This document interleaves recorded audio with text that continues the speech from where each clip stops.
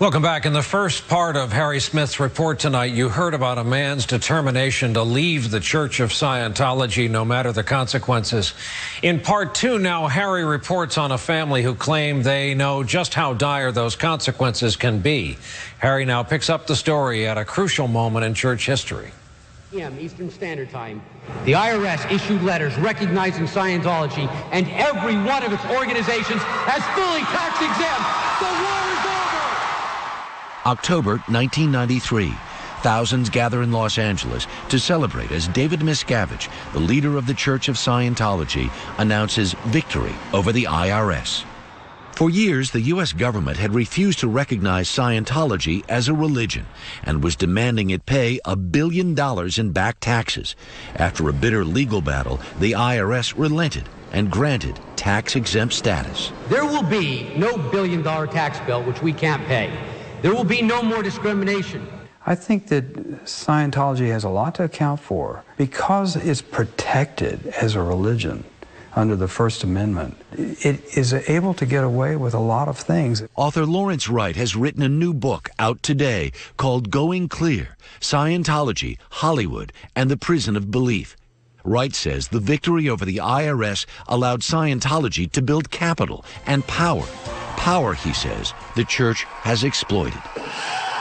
What they're doing is abusing their own members, shaking them down for money, wreaking vengeance on people that disagree with them, punishing its critics, and physically abusing people and holding them against their will inside the highest levels of the church. The church will say complaints like this come from malcontents and that they have no credibility. Do they seem credible to you? Well, there's such an abundance of them, and the stories corroborate each other. Stories like that of the James family. The three of you got out. Mm-hmm. We're lucky ones. We got out with at least our immediate family intact. Hayden and Lucy James met in the 1980s, both members of the church's clergy, known as the Sea Org. They lived and worked at one of Scientology's main bases, located in the desert east of Los Angeles. As Sea Org members, they signed contracts dedicating themselves to the service of the church for 1 billion years. What was it that made you decide to devote your life to Scientology? I think seeing that I could help other people. It answered the questions, the type of questions that probably most people have. You know, why are we here? What are we doing here? What's our purpose? What's our relationship with each other? The Jameses say their troubles with Scientology began when they wanted to have a baby. When Lucy became pregnant in 1990, she says she was pressured to have an abortion. I was escorted to the ethics division, and then I was put in a room, and then a gentleman came in and sat down and said, you know, this is wrong. You know, you need to terminate the pregnancy. They told you that flat out? Oh, yeah. Oh, yeah. Church officials say that according to their policies, Sea Org members must leave the order if they want to have children because their duties are too demanding. They also say they do not pressure women to abort. Hayden, you're in the room with Lucy. You're looking into your wife's eyes. What are you thinking? Not going to happen. After choosing not to abort their child, Hayden and Lucy were sent to a remote Scientology mission in Birmingham, England. It was 1991. Later that year, Katrina was born. The Jameses spent the next 14 years rebuilding the mission until one day they were abruptly summoned back to Los Angeles. A representative, David Miscavige, showed up and said, "You're out of here. We have to come back to the Sea Org." Do you have the sense then that you're back in the better graces of the church? No, because what we realize when we walk in the building, as our cell phones are taken from us and security make sure that we can't have any access to the internet and various other restrictions, and we realize that we've gone, you know, back into the frying pan. Hayden and Lucy were given a room together. Katrina, then in her early teens, was put in a separate facility. We can't physically go over there. So you're prohibited from seeing your own daughter. Yes. What was it like for you as parents to be separated from Katrina? Horrifying. We arranged to meet at least once a week on a bench right on the outskirts of the area in which she was. So we would meet early in the morning. In 2005, on one of those early morning park bench meetings, Katrina told her father she wanted to leave. I watched families separated. I mean, there's an 8-year-old child that was with us. Nobody cared about her at all. She saw her mother even less than I did. 8 years old? Yeah, she was 8. And I had to put her to bed every night crying, asking for her parents. Just couldn't look at other people's faces and tell them that what we were doing was right. I couldn't do it anymore. The church says there were no formal restrictions against parents seeing their children, but Hayden and Lucy told the church they wanted out of the Sea Org, whereupon they say they were interrogated for weeks, and then... We were told we had to dump our daughter. We had to get rid of her. So the church in the end, after hours and hours of interrogation, says, you guys can stay, but just cast off your daughter. Yes. And it was worse, you must stay. We're in prominent positions. We must stay. We must get rid of our daughter. Correct. Help me understand this. You're an American. You can walk out that door anytime you want to. Not without everything you have being taken away from you. No, you can't. It's America. You can just walk out the door. That's true. It's the consequences of your actions that you fear. You fear the retribution. Hayden and Lucy say they learned of the consequences in 2006 when they secretly boarded a train to Sacramento with the intention of leaving the church.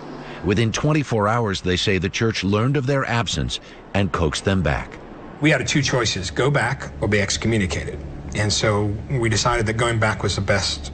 Because you want to leave on as good a terms as possible. At least not be excommunicated and to be disconnected from anybody we've ever known. So we go back, and they sort of keep us in a dungeon, what we called the dungeon, which was the basement of that 13-story building in a windowless room. How many weeks are you there? 10, 12 weeks. At night, they say they were taken from the basement to dormitories. I sleep in a male dorm, Lucy sleeps in a female dorm, and there's a guard outside. Do you know how crazy I do. This sounds? I know.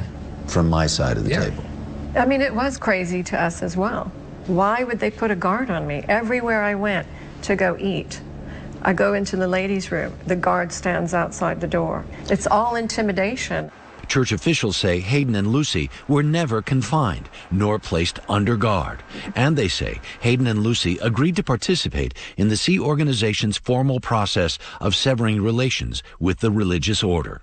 The Jameses say when they finally left the Sea Org, they received a series of bills for church services and for what's called freeloader debt for breaking their billion-year contract. The church says any money the Jameses paid was a voluntary donation. How much was the bill for? $130,000. They provided documents showing more than $73,000 was paid. And that was discounted. Yes. They were giving you a deal. Yep. Once they'd left the church in late summer 2006, the Jameses say they were looking over their shoulders, uneasy and suspicious that the church was keeping an eye on them. How did you find out where I lived? No one knew where I lived. I haven't been to your house. But your little cronies have. This is video Hayden took of Scientologists paying him a visit in 2011. You realize you guys are trespassing, right? No, not at all. We just drove right in here. Well, this is not a public place.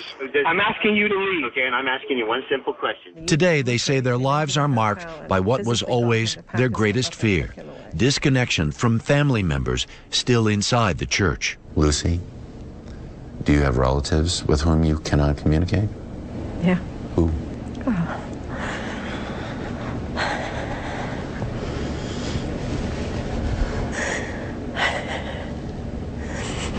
I have 2 sisters. Who are in the church? Yeah.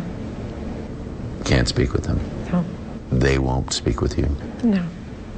One of my sisters is in the Sea Organization, so she's not allowed out. And the other one, both her and her husband work for Scientologists. What is it like not being able to even call or email It's horrible. your own flesh and blood? It's wrong.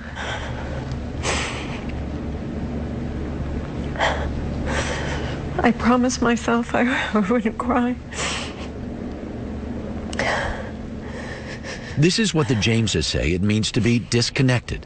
Lucy's sister says she was not forced to disconnect, and church officials say it's up to individual members to decide whether to stay in contact with ex-Scientologists.